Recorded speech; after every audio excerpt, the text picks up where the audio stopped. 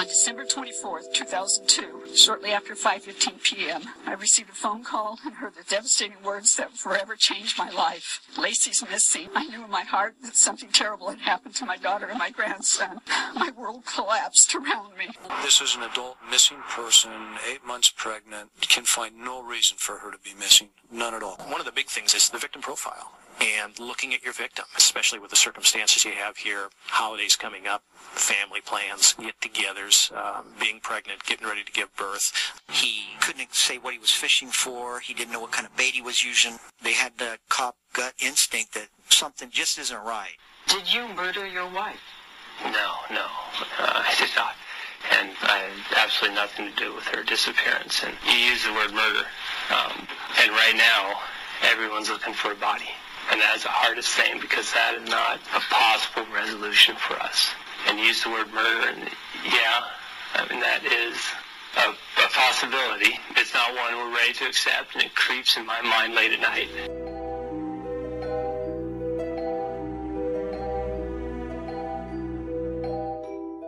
Hi, welcome back to True Crime Brewery. I'm Jill. And I'm Dick.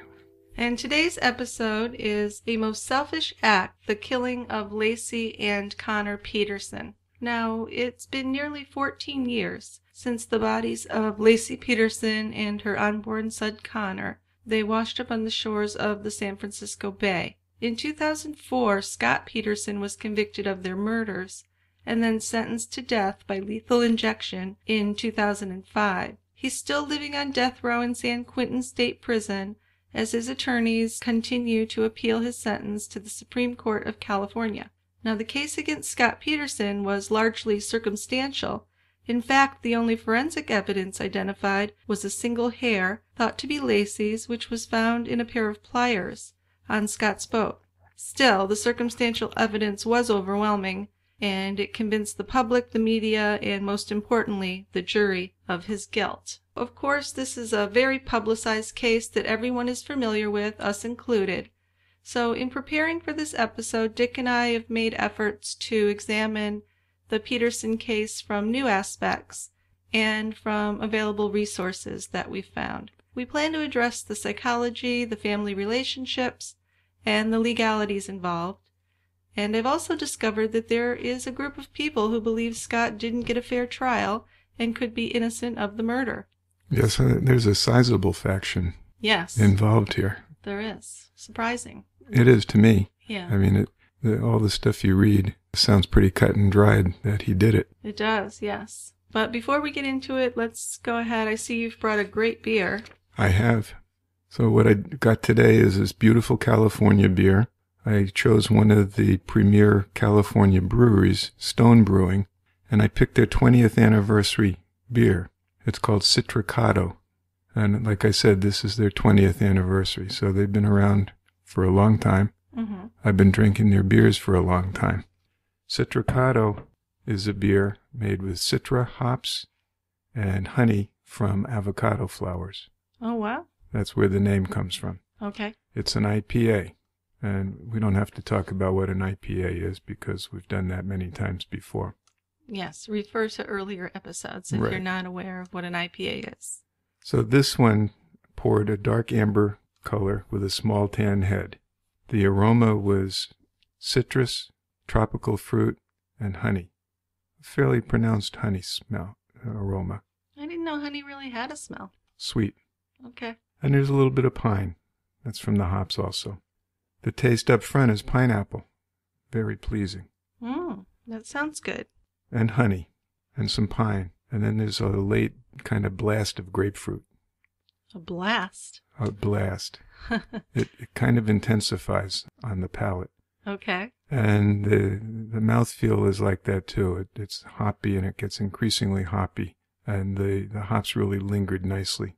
So I love this beer. Okay. So I it's hope a good I find review. some more. Okay. All right.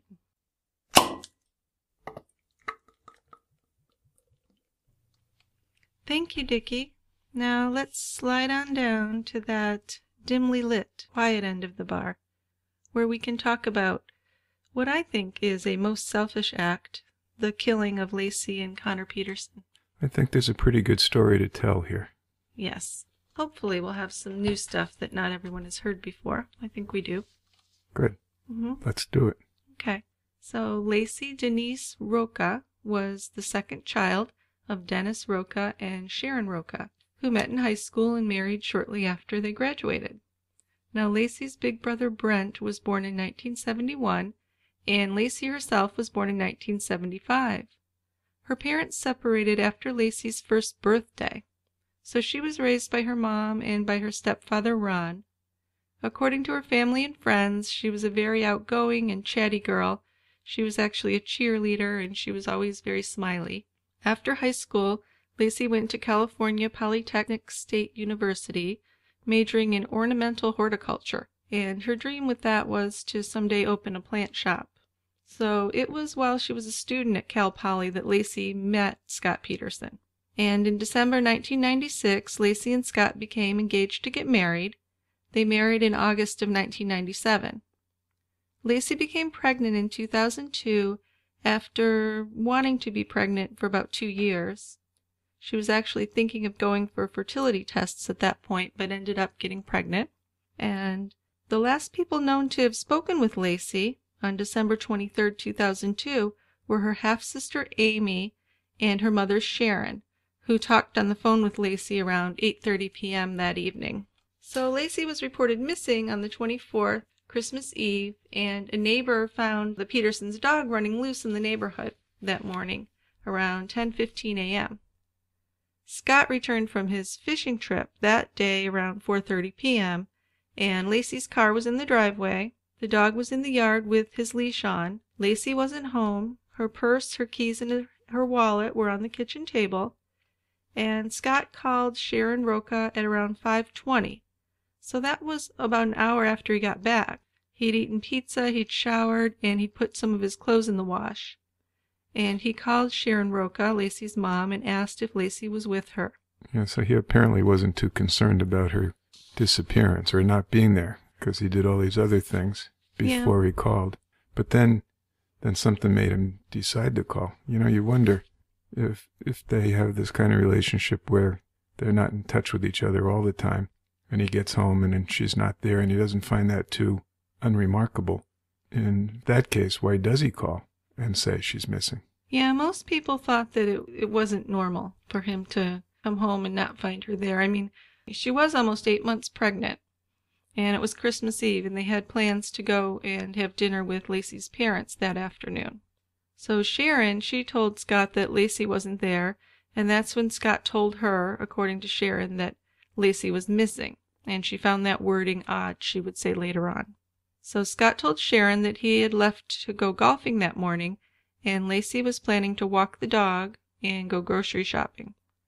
Now, he had a couple of different stories about what Laci was doing when he left. One of them was that she was sitting at her little table curling her hair, her little dressing table, and another one was that she was getting ready to mop the floor and had the bucket out. Okay.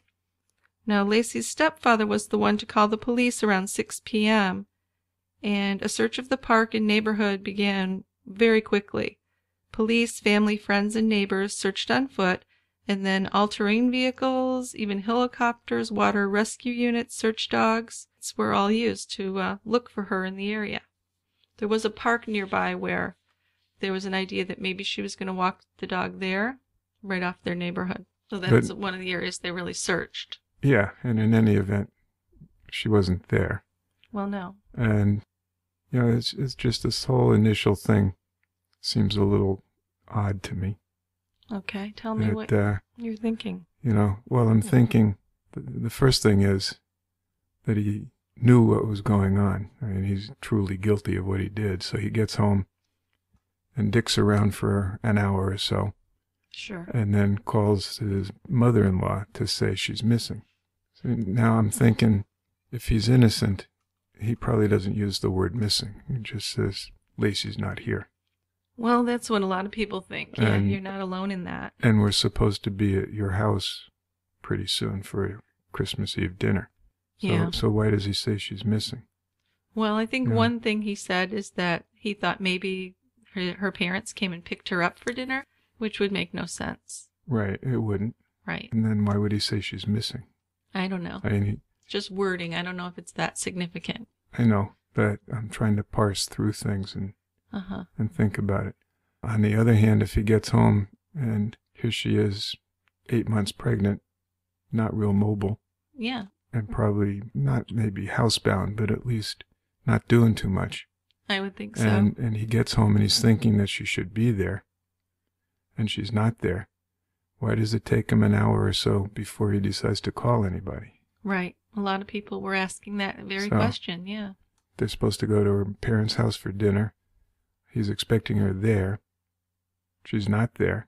The dog's there in the yard just on the leash, so he knows that, geez, something probably went on. Right, and it still takes him an hour to call somebody. Yes, it is strange. And a lot of people even remarked that it was strange that he would even have gone out golfing or fishing. Right, and that's a whole other thing. Yeah. He initially said he was going golfing. And yes. You're going to talk about this later, but yeah. Here's another part of it. But it was too cold to golf, so he decided to go fishing, where it's probably even colder on the water.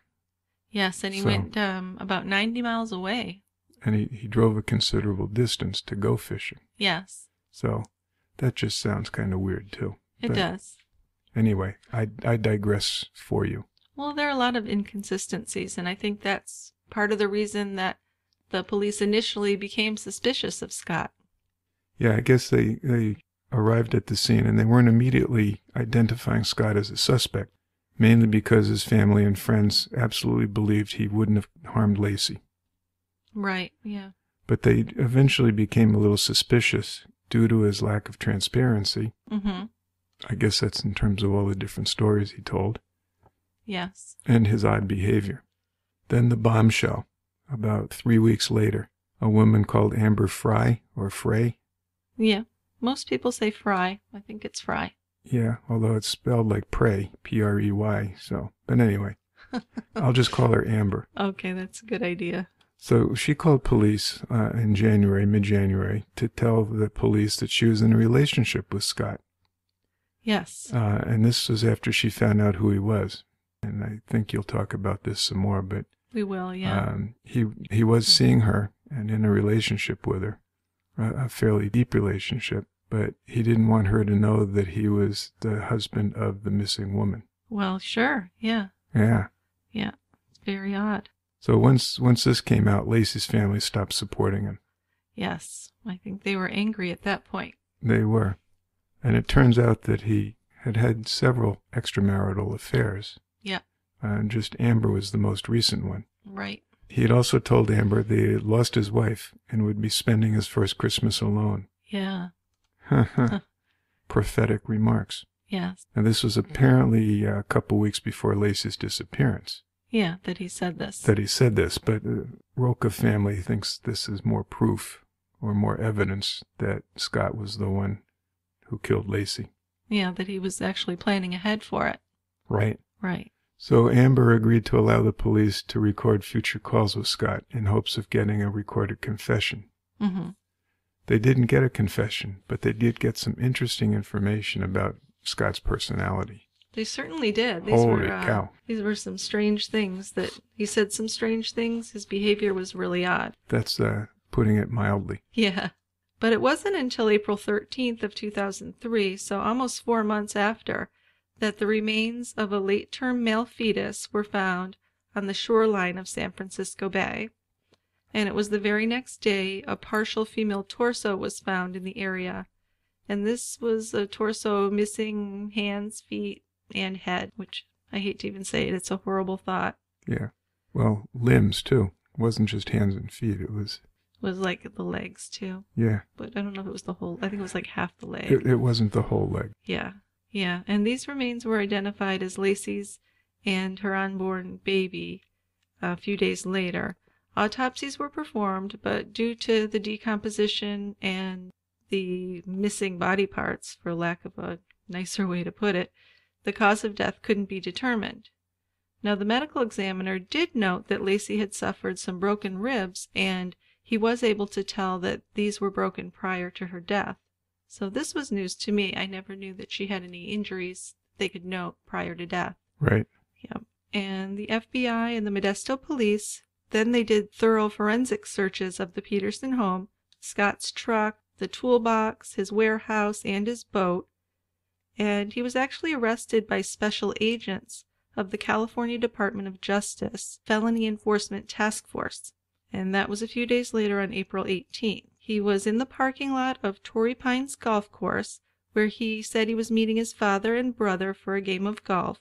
This is when his hair was dyed kind of an orangey blonde, and he had a goatee. He looked very pretty. Yeah, so a lot of people took that as an attempt to change his appearance, and some strange things were found in his possession. I think you have a list of what was found in his car. Yes, this is an interesting compilation of things. So they arrest him. It's almost like he's getting ready to go on the lam, because they found about $15,000 in cash. They found 4 cell phones.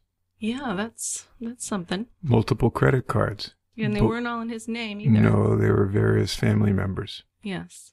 An array of camping equipment, including knives, implements for warming food, tents, tarps, and a water purifier. 9 pairs of footwear. Well, you got to have the right shoes for the right occasion. Several other changes of clothing. A T-handled double-edged dagger. Ooh. Yeah, maybe that's an all-purpose hunting knife or something. Maybe. A MapQuest map to Amber's workplace. And this was disturbing to Amber. Well, yeah. Because that made her think. She's thinking maybe she, in his mind, knows too much and she's going to be gotten rid of. Yes. A shovel, some rope, 200 blister packs of sleeping pills, some Viagra. So do you think the sleeping pills were for possible suicide plan if he got caught, or I wonder if those were just to help him sleep? I couldn't find any information on if he took sleeping pills regularly. Yeah, and I don't know that he'd need 200. So I'm thinking it might have been that he was planning on harming himself, or that he was going to drug Amber. Ooh, I didn't even think of that. Do away with her. Yeah, or maybe not do away with her, but I also thought maybe he was going to kidnap her and take her away with him. There have been crazy guys that have done that. That's true. And drug her. Yep. And the other final thing that they found, or that I have as being found, is his brother's driver's license. Yeah. Huh. Interesting. Now, Scott's defense attorney was Mark Garagos, and he thought he could exonerate Scott by having a Dr. Charles March testify. And Dr. March's theory was that the fetus had actually lived for a week more than the day they said Laci was killed. So the theory is that Laci was killed on the 24th, and this doctor's theory was it was a full-term fetus, so she must have completed her pregnancy, or at least had another week of pregnancy prior to her death, so it couldn't have been Scott that killed her. And for some reason, this Mark Garagos thought that this was going to really fix things for Scott and he wouldn't be convicted. So this is a physician who's going to testify to that? Yes. I mean, that's just utter malarkey. Yeah. Well, can't you tell a fetus, a week's difference? Could you tell? Not really. Not really, no. No, you can't.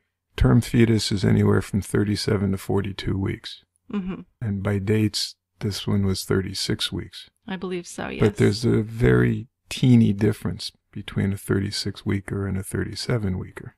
Right. So I don't see how you can look at a decomposed fetus and say, oh, it lived a week after it was supposed to have been killed. Well, yes, and pregnancies are usually determined by the date of the last menstrual period, so they're usually not exactly on target.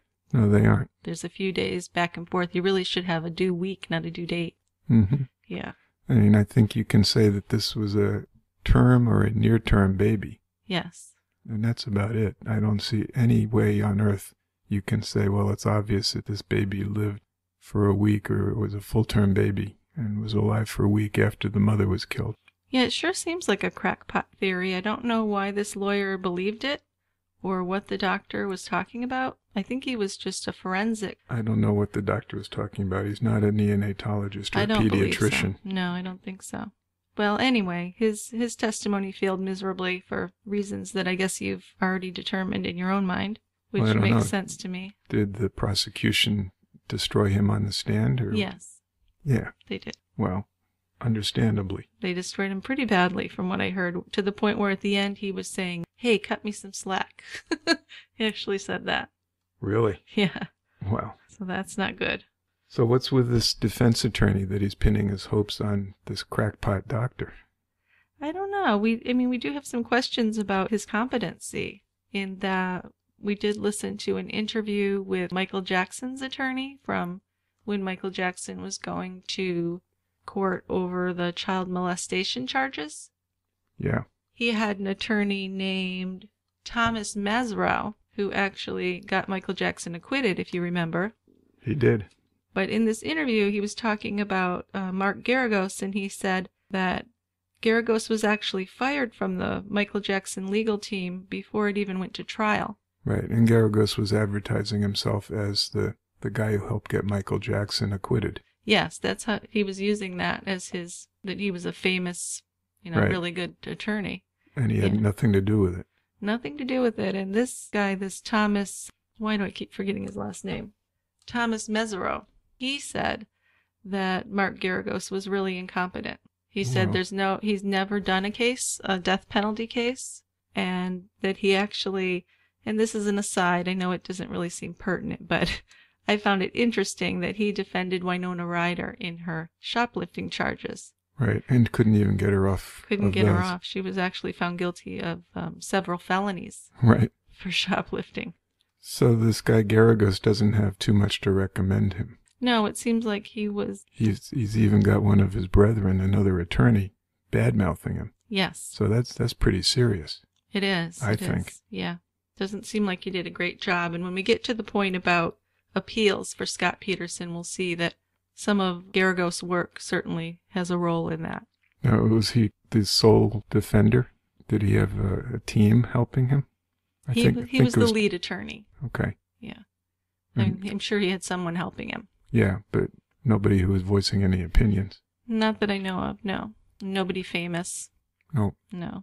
Now, the prosecution, they presented Scott's affair with Amber and money as the motives for the murder, because there was a life insurance policy.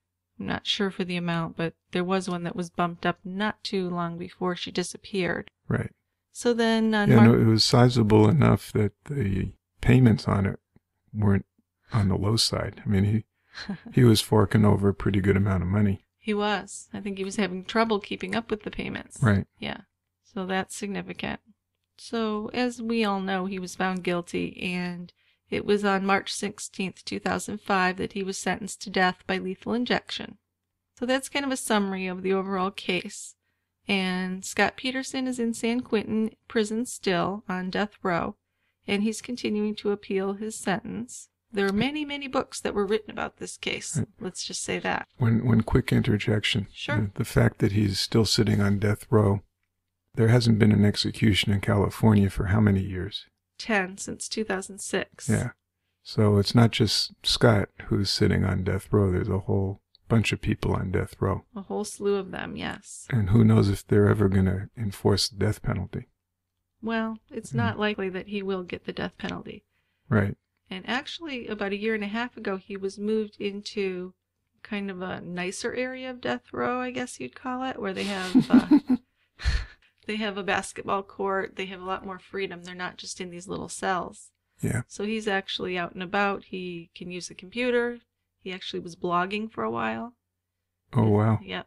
He's working out. So they had pictures of him from a distance. He's very buff. He's playing sports with the other guys.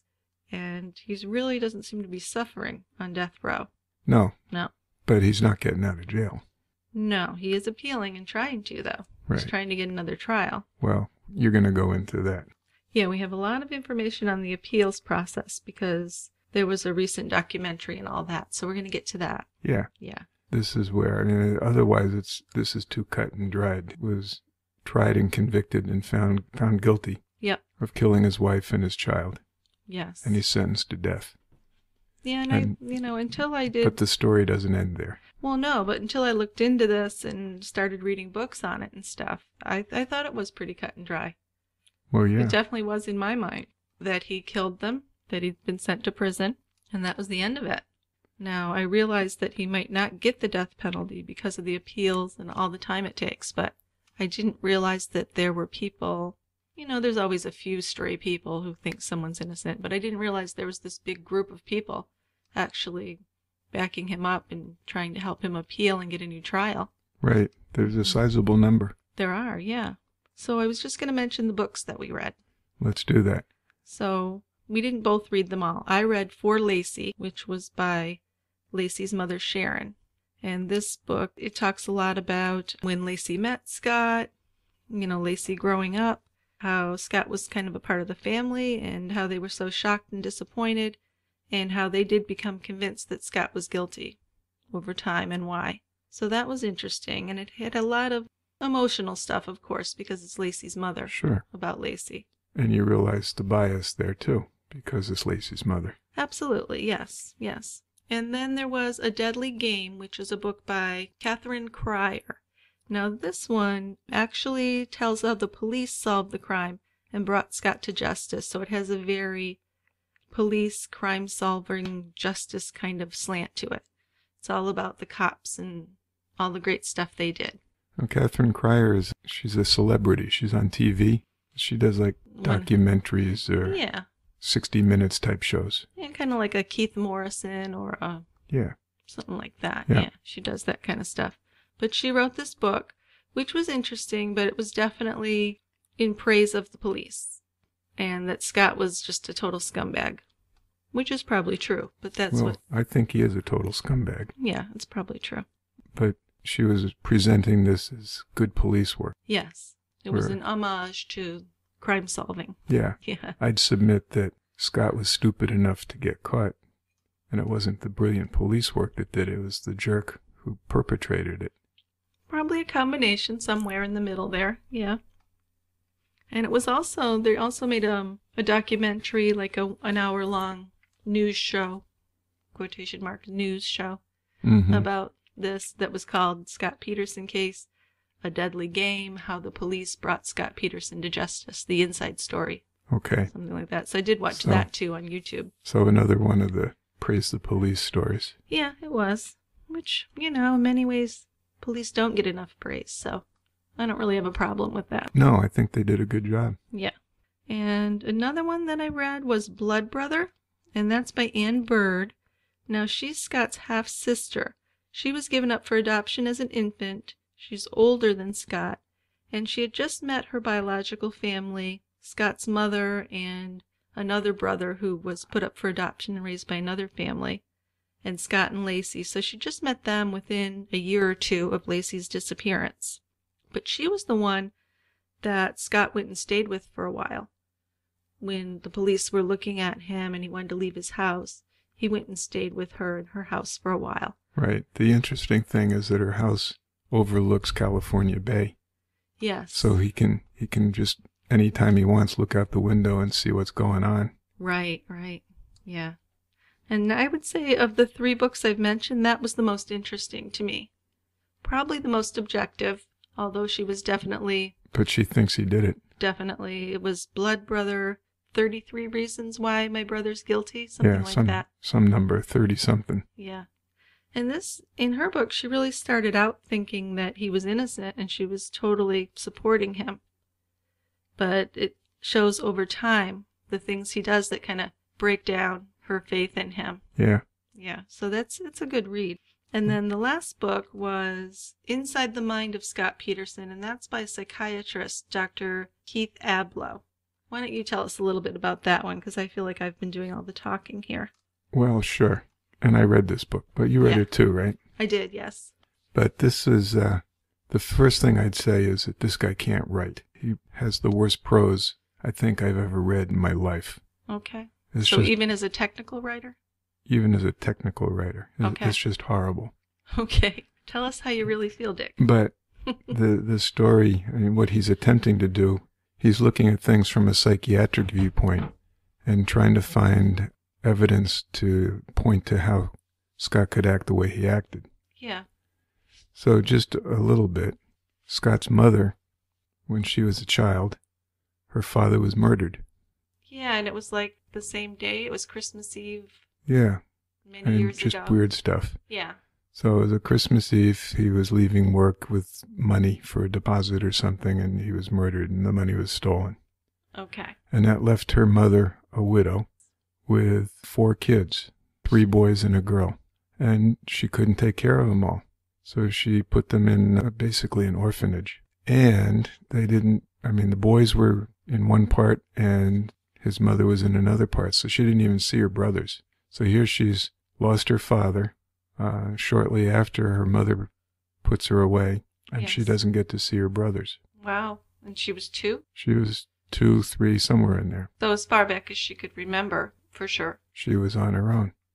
And then when she was 18 and she could leave, Yeah. because she was an adult, her mother Right. died. Oh, wow. So here she is, no father for many years. Her mother's recently died. She's been basically institutionalized for most of her life, or almost all her life. Yeah. And now she's out. Now, And- did her mother have a relationship with her at all while she was in the orphanage? No, Okay. she did not. Okay. So, and she had a couple kids out of wedlock Yes. and gave them both up for adoption. And these were by different men. So now you're talking about Scott's mother. Scott's mother, She had Donnie and the one who wrote the book, Anne. Anne. Yeah. So Donnie's the older one, Right. by a guy who left her after she became pregnant. She gave that kid up for adoption. Mm-hmm. And then she had another relationship and produced Anne, and that guy left her, and then Anne got put up for adoption. Okay. So this isn't a good, healthy upbringing or life. Yeah, but this was all before Scott even came into the picture. That's the Right. weird thing about it. Well, what I'm doing, or what Ablau was doing, was kind of setting the place for showing that the upbringing that Scott had Yes. was predicated on the mother's upbringing. Yeah, I thought he put a lot of weight on that. Sure. More than I really would. But I'm not a psychiatrist, so. Well, and then so she marries a guy who has 3 kids from another marriage that they see frequently, and she and Laci Peterson have their son Scott. Right. And Scott was the golden boy. Yes. He could do no wrong. Right. And in Ablau's book, Scott pretty quickly figured out the way to get along with his folks was to kind of be invisible, do what they wanted, don't cross them, be the perfect child. Okay. He also had said something about Scott's infancy where he had pneumonia or something and he was in the hospital for a while. He was. So he said there was a bonding issue there. Yeah, I'm not sure, that in itself would be the reason. I mean, Right. he was hospitalized for a week or so. Oh, is that all? I thought it was months. No. Oh, okay. And He made a lot of it. he did. Yeah. Because according to Ablau, that's kind of the crucial time for bonding to occur. Okay. And while it is maybe not the crucial time, it is a time for bonding. What happens afterward? I mean, he got out of the hospital, he was fine. Yep. So there might not have been any real damage from him being in the hospital. Mm-hmm. Right. But my take on Ablau's book is that the parents took a kind of a hands-off approach to raising him. They let him do what he wanted. He got to figure out that whatever he did was okay. Yes. And as long as he didn't make waves and get people pissed off at him, everything was great. Yeah. Now, what about all that he made of he made a lot of this whole being dead inside, right? Remember that? Well, that's an example of his overblown prose. Yeah, but he did say that a lot. He did. Yeah. So I just wondered what that was about, as if his parents had done something to strangle him and he started feeling trapped when Laci got pregnant because he was always feeling kind of trapped by his parents. Yeah, I didn't take it that way. No. I looked at it as that he was raised to believe that he could do whatever he wanted. Okay. As long as he didn't get people upset with him, and that he didn't want a child, he didn't want to be married, he wanted to play around. And there's some big discussion that maybe he was more in love with Amber and wanted to be with her and couldn't do that while he was married to Laci. Mm-hmm. So, but I don't think I would go along with Ablau saying, oh, he was dead inside. And you're right, he did make that point several times. He did, yes. He actually, I thought he went really far with it because he talked about birth and death and water and how to him birth was the same as death And of course, water has a lot with being born. And he actually had a theory that Scott killed Laci in the pool because of the water. And also, in practical terms, there would be no mess, right? Right. If he'd killed her in the water, because she did say to Anne said in her book that Laci liked to go and be weightless in the pool in her later months of pregnancy. Sure. It felt good to do that. So that's what Ablau's theory was, actually, that he may have killed her in the pool. Well, that's an interesting theory, but Sure. I don't buy into the whole water, birth, death type of thing. Yeah. Well, you're a practical sort. Yeah. Yeah. I just don't get into that. I think he could have drowned her, or he could have strangled her or smothered her. I mean, Yes. obviously there wasn't anything done to her that caused a lot of blood loss because they didn't find any. Right. Well, and then I also wonder about the broken ribs. Do you think it was before she died that they said she got the broken ribs?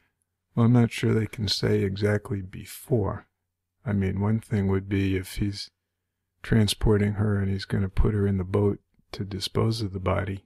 So if it was like immediately after death, you Yeah. might not be able to tell. Yeah. Maybe he kind of tossed her into the boat and she broke some ribs then.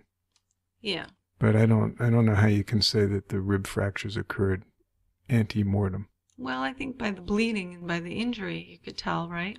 But I guess if it was immediately after death, you might not be able to tell that from before death. I'm not sure. All right. You're right. Yeah. Curious, but we don't know. We're not forensics experts. No. No. Okay. So what about this bonding issue? Now, you take care of babies that have been at the hospital for months after they're born, right? Preemies, stuff like that. Yeah. Do you see bonding or issues with those parents and their children? Now, I know you're not their psychotherapist, but have you seen more difficulty with these kids as they grow up? No. No. Not usually. Okay. I do see in kids that were abandoned or left on their own, basically from birth, Yeah. and not cared for, having problems. I mean, you read a lot about infants from Eastern Europe that were adopted by Americans, and they have this thing called attachment disorder Yeah, sure. Yeah. because they've been without a lot of human contact for years and years. Right.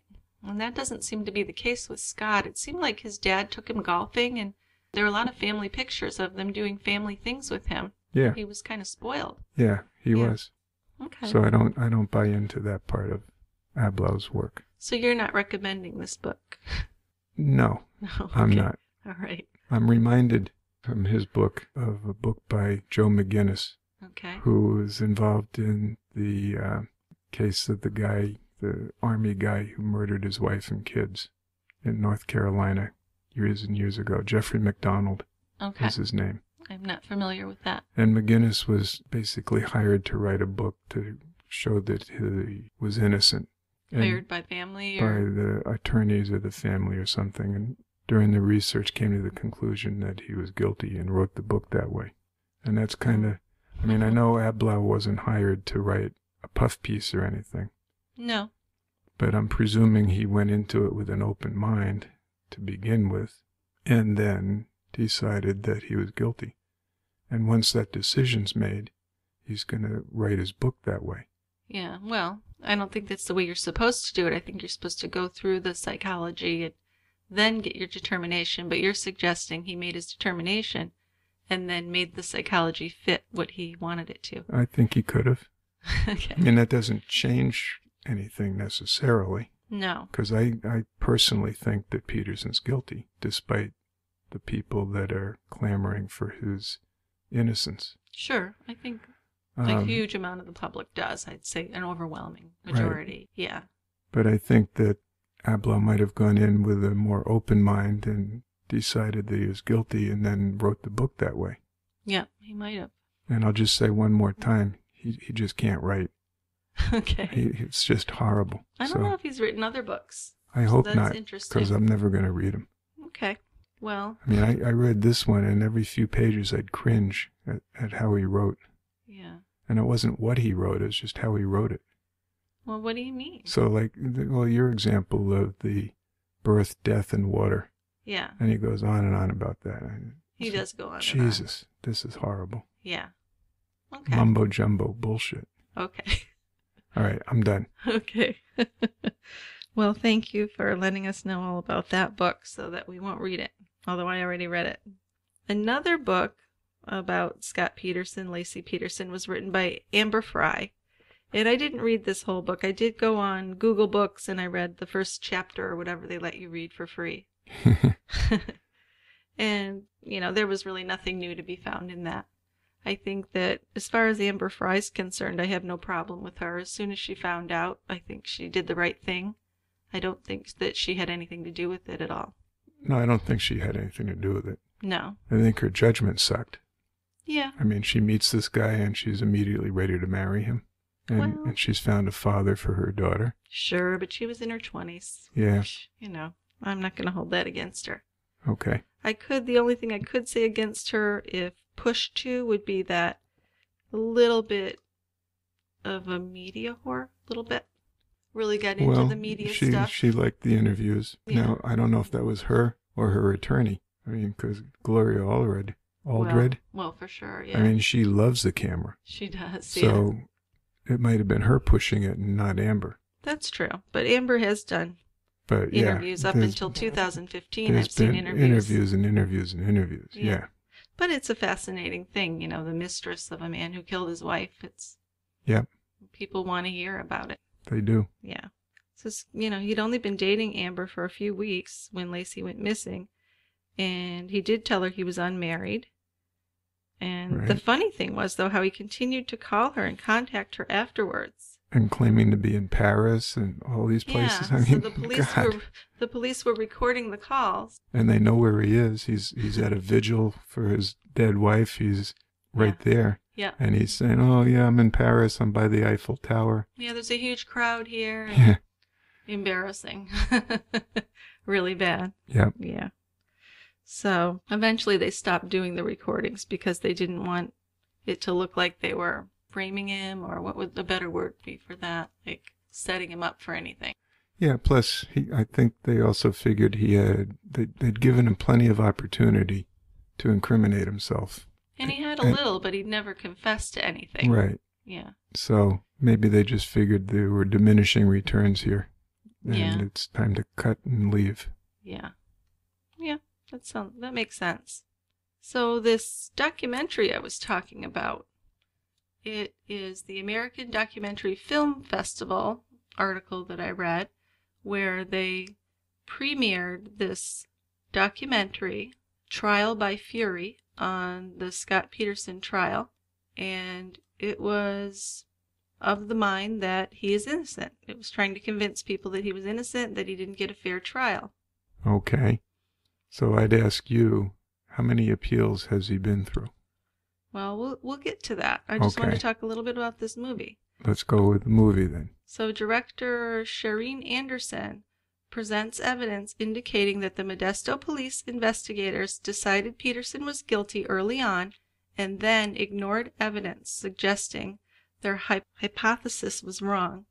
And it shows how a detective attempted to erase a note indicating the police had reasonable doubt about Peterson's guilt, and that the detective lied under questioning by Peterson's attorney about that until Garagos showed him the note with the erased paragraph, and it was restored so that it could be read. Okay. So that wasn't enough to cause a new trial? No. But okay. But Garagos, this is interesting, attended the premiere of the documentary. And also it presented evidence suggesting who might have actually committed the murders, besides Scott, who could have actually done it. So a witness says that she saw a burglary across the street from the Peterson house on December 24th, and the police actually caught the burglars 2 days later. But the burglars said they committed the burglary, no, what's wrong with my mouth, on December 26th, and the police believed them, even though the media was all over that neighborhood reporting on the Peterson killings on the 26th, and you think they would have seen that going on. Mm-hmm. So the police didn't thoroughly investigate the possibility that the burglars might have committed the murders, the film suggests. Well, I mean, there's a big difference between burglarizing a house and murdering a person. and murdering a obviously pregnant person. Right, right. So. But what they said is that Laci encountered them while walking her dog, and the film showed how police led the media to believe Laci didn't walk her dog that morning, as Scott testified, and other neighbors actually told the filmmakers that they saw her walking the dog.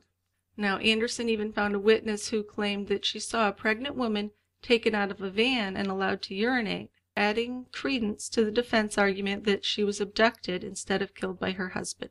Now, there were 3 jurors who thought Peterson was innocent, and they were removed from the trial, including the foreman, who asked to be removed after claiming to have been bullied. After the verdict, TV talk show host Larry King, he asked a juror how Laci Peterson was murdered, and the juror asked King to be more specific. King reminded the juror he had just convicted Peterson of murdering his wife, and he was just asking how Peterson did it. And the juror only replied that Peterson killed his wife in his house, even though police couldn't find any evidence of blood or proof that blood had been cleaned up in the house. So these are some of the things that were brought up. Well, but that doesn't say anything, that last part. Well, I guess what that is leading to is that in this case, which I think is unusual, it's what is implied by Scott's supporters, obviously, that it's unusual, that the prosecution couldn't say when she was killed, where she was killed, or even how she was killed. So that's unusual, because they're convicting him of murder, but they can't say that he strangled her, that he, where he was with her, all that kind of stuff. And the only forensic evidence was that hair in the pliers. Yes. But we know that she was killed. Yes. She didn't just drown in San Francisco Bay. Well, yeah. And we have, again, circumstantial evidence that her body was weighted down by these cement blocks. Yeah, there's tons of circumstantial evidence. And we know that there were 5 blocks, but 4 were missing. Yes. Only 1 remained. Right. Yep. So. And he'd bought all the cement that was gone. Right. Yep. So, yeah, there was a ton of circumstantial evidence. Why don't you go over Scott's timeline? That I know they had Scott's timeline up on the Justice for Scott website. Yeah, I mean, the only thing I'd say about this timeline is that this timeline was developed based on numerous interviews and stories, and Scott himself changed his story several times. Okay. So they've developed this timeline that purports to show that he never had the time to do it. But there's so many different inputs to this timeline that I can't really believe the timeline. Okay. There's too much stuff going on in it. So you don't even think it's worthy of going over? I don't. Okay. All right. I don't think it is. Okay. Well, I mean, we pretty much know what the police's timeline was. Yeah. Although they couldn't say whether she was killed the night before or the morning of her disappearance. Right. But they do believe that the cement anchors, I guess they're called, were used to weigh down her arms, legs, and probably one around her neck. And that's why the torso came up without a head or legs or hands, right? Right. And that the fetus was basically expelled from the uterus because of the gases and stuff from being submerged. Yeah. And that's why they washed up separately. And they could also tell that because the fetus was not as nearly as decomposed as she was. Right. Which means he'd been protected inside her body. For a time. For a length of time. Yep. Yeah. But we have no way of knowing how long that would take. No. Okay. But well, I guess, I mean, the timeline, when you read it, looks reasonable. But then you realize that there's so many different bits of information.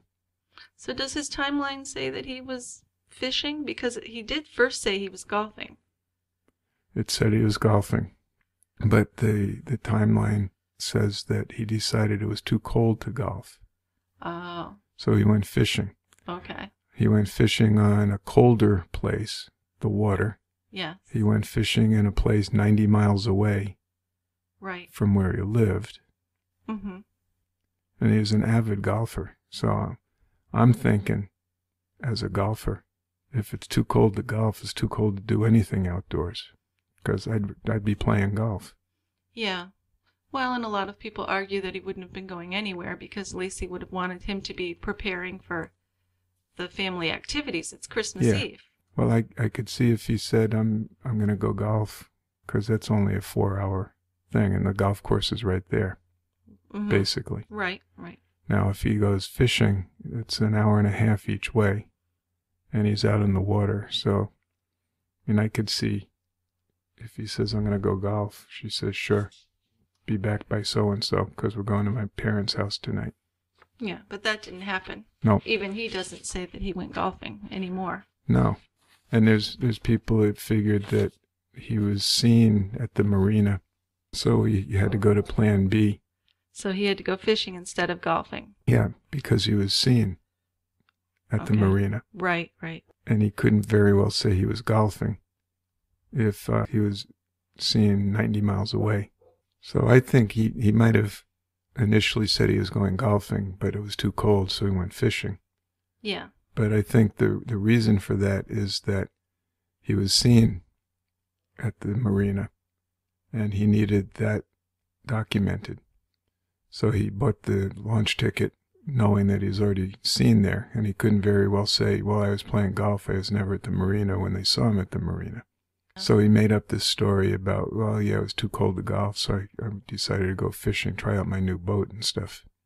So that makes me think his initial plan was to take her body, assuming he did it, out into the water and dump it and say he was golfing, because that would have been better, because once he said he was fishing, that placed him where the bodies were found.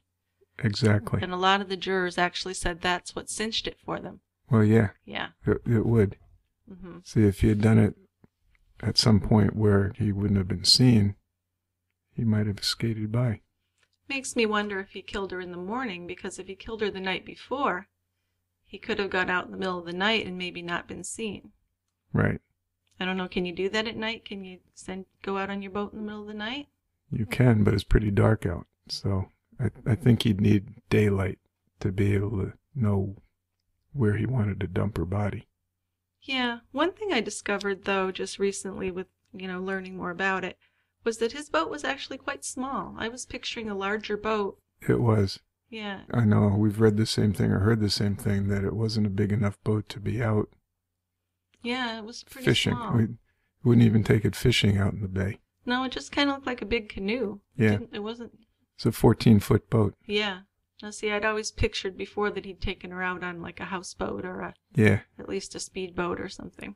Yeah, he didn't. So that was another argument by the defense, is that it wasn't big enough and it would have capsized. And there was one of the appeals was actually based on that the testing of the boat's stability was incorrect, and it wouldn't have been possible for him to take the body out and dump it with those anchors and not capsize himself. So that was one argument. That didn't hold water, or wasn't persuasive enough. No. So within the 1 mile radius of Laci's house, there were actually 26 sightings of her. And within a 3 mile radius, there were an additional 7.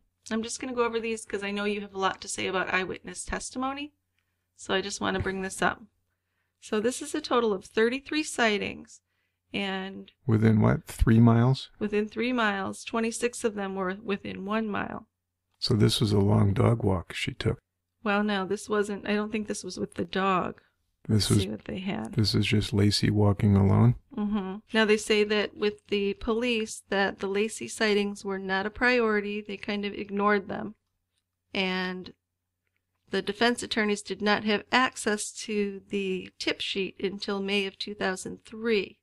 But they did learn about some of the other sightings. A defense investigator, Tony Friites, on January 20th of 2003, he had found several sightings on his own by doing his own research. So he called Sharon Roca and Brent Roca with this information, and an article actually appeared in the Modesto Bee in February of 2003. So Martha Aguiar lived only 2 blocks from the Peterson house, and the defense learned that she saw Laci. For some reason, the police just didn't believe these sightings. They didn't think that she was actually out and about that day. Even though many of these people were adamant that they had seen her. On that particular day? On that particular day. And they're positive of that? Many of them are, yes. Okay. So did the defense call all these people? Not all of them, but they did call several of them, yes. So why weren't they believed? I don't know. Why do you think they wouldn't be believed? Because they were vague in their description, or because they didn't really see her? They just thought they saw her? They have a dog, so she is always out walking the dog, right? Yeah. I'm just thinking that they remembered seeing her at some point, not necessarily on that particular day. Yeah, but it's Christmas Eve, and that search happened that night, so you think they would know if it was that day that they saw her. So I don't know. I'm sure there's some people that just want the attention, but it's notable to me that many people think they saw her. Well, and I'd turn it around. If that many people saw her alive at that point, how did he get convicted? Yeah, I don't know. Okay. Maybe because his attorney was incompetent. That's one thing that people have said. And maybe the police just didn't give it enough weight. But the attorney called people to the stand who testified that they saw her walking. Yes, I think they called 7 people. I'm not sure of the exact number. But they didn't call nearly everyone, and I'm not sure why. No, but still, 7 would seem to be a good number. Mm-hmm. That they all claimed to have seen her that day. So the jurors ignored that, or the prosecution poked holes in it, or something. Something, I guess. Now, the scottpetersonappeal.org is part of the Justice for Scott campaign, and what they have said was that a lot of the problem was that the police said that Scott allegedly lied when he didn't. On an article written in January, they said that the police rushed to judgment that Scott was guilty and assumed everything he said was a lie. So unfortunately, their belief that he was guilty completely clouded their ability to investigate the case effectively. Some of the alleged lies have been covered in previous articles, but here's a list of the ones that the police and the prosecution accused Scott of telling. So the prosecution alleged that Scott lied about his whereabouts on Christmas Eve and said he was going golfing instead of fishing. Police testimony and evidence shows that Scott never hid the fact that he was fishing. So my understanding of that is that Scott told his in-laws that he went golfing, and then by the time the police came, he'd gone back to the fishing story. Yeah, that's reasonable to me. Okay, so I think he did lie with that. Mm-hmm. And also the prosecution alleged that Scott lied about following up on a sighting of Laci in Longview, Washington? Police testimony and evidence shows otherwise. So I don't know. Come on. I don't know about that. We know that he lied repeatedly to his mistress. We do know that. We have that on tape. Another thing they said was that they alleged that Scott lied about meringue and cookies being mentioned on Martha Stewart the morning of December 24th, therefore proving he wasn't really home and watching TV with Laci at that time. So during the trial, a tape of the show was played, and Martha Stewart did indeed mention meringue cookies. So they're saying, that seems like, who cares? You got to do better than this. Yeah. So I'm not going to go through the whole list because but there's a whole list of these saying that Scott lied and explaining that he really didn't lie. Okay. There's no way to prove that. It's right. It's opinion, really. It is. Yeah. Another thing that was part of the appeal was that the prosecution's argument rested on 3 claims about the Amber Fry affair. One of them was that Scott was obsessed with Amber Fry. The second one was Scott's obsession with Amber increased after Laci went missing, and that Scott wanted freedom from his marriage. So they say there's nothing to verify that that was true. So obsession is defined as dominating or preoccupying the thoughts, feelings, or desires of a person. And obsessive behavior would include relentless calls, over-involvement, stalking, intrusiveness, and unreasonable demands upon the person. That sounds like what he was doing. Yeah, it does. But they're saying in this scottpetersonappeal.org that he did not do that. Okay. No, he didn't. I would beg to differ with that. He called her a bunch of times. Called her a bunch of times, yeah. So I guess that depends on your definition of relentless. Yeah, I But guess he so. called her a lot. He told her lies when he called her. Yeah, He told her how much he wanted to be with her. he did. Now, Okay. phone records for the week before Laci disappeared showed that there were 26 calls between Amber and Scott In the week before? in the week before. Okay, so that's almost 4 a day. So on Christmas morning, Amber called Scott twice, and then Scott returned her call. And on December 26th, Scott called Amber 5 times. So they're saying this is not excessive or obsessive behavior. Well, that's only 2 days after she went missing. What about for the next week or so? Yeah, it only goes up to the 26th, I think. So that doesn't tell me anything. Yeah. They're comparing a week before with the number of calls and 2 days after with the number of calls. Right. Uh-uh. No, not good enough for you. Nope. So another misconception that was brought up was that Scott told Diane Sawyer in that interview. Did you watch that interview with Diane Sawyer from Good Morning America? No. Okay. Well, it says here that the prosecution said that Scott told Diane Sawyer in the interview with her that Laci was okay with the idea that he'd had an affair, because he said that he'd told her about the affair and that she was okay with it. But Scott actually told Diane Sawyer that he had told Laci about Amber in early December. He then went on to say that Laci was not okay with it, but it was nothing that would break them up. So he said, she was okay with the idea, but it wasn't anything that would break us apart. Okay. Okay? My guess is that she never knew of the affair. Oh yeah, that's my guess too. I definitely think that that's probably the case. Because, I don't know. I don't know anything about open marriages or anything, but I don't know how a spouse could be okay with the other spouse having affairs. Yeah, and if he had told her, why would he lie to police about it? Exactly. Unless he was just trying to keep it from his in-laws. But I think if she was missing, it's probably your concern isn't something like, are your in-laws going to be upset with you? No kidding. You'd kind of just be honest with the police, I would think. Well, yeah. Yeah. Because the downside is they think you did it and they put you in jail. Oh, guess what? That's what happened.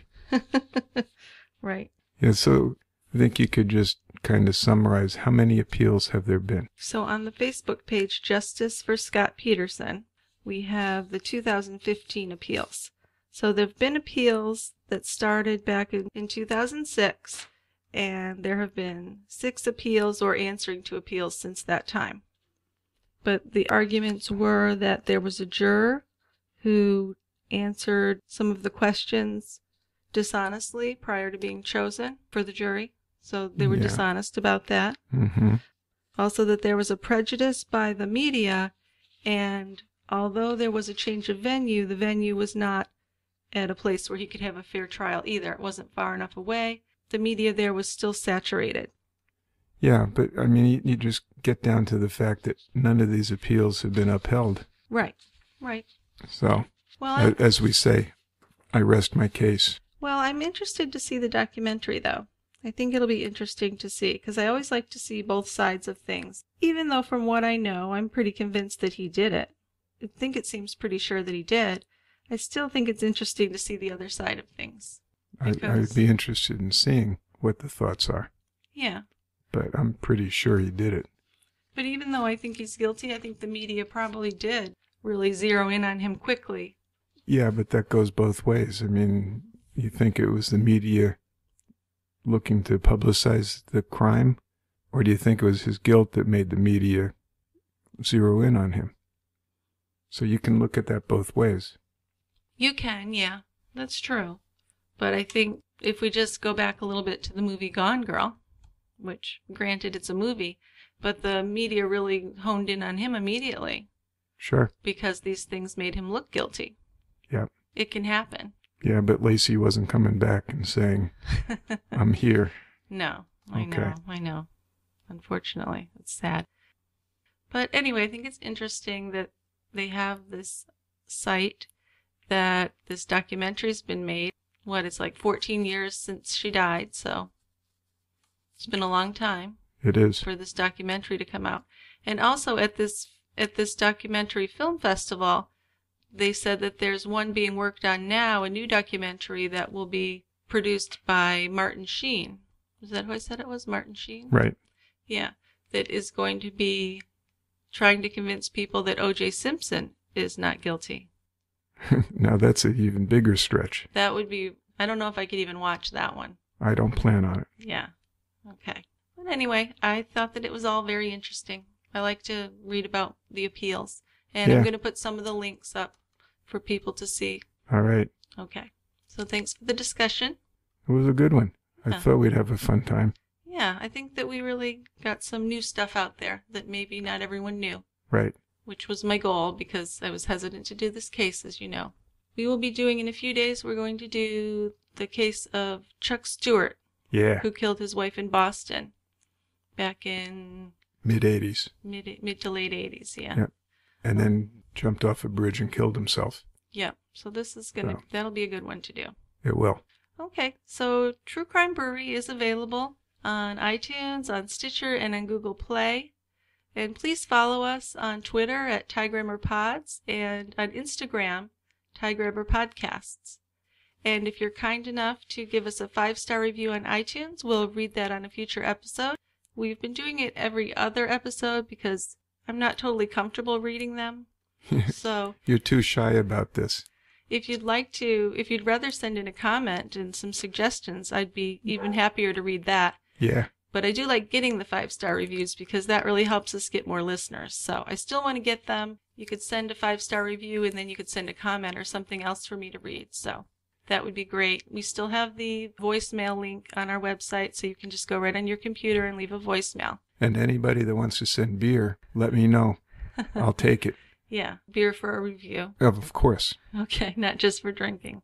Well, not just for drinking. Not just for... Okay. All right. All right. Bye-bye, everybody. Thanks, for guys. listening. See you next time.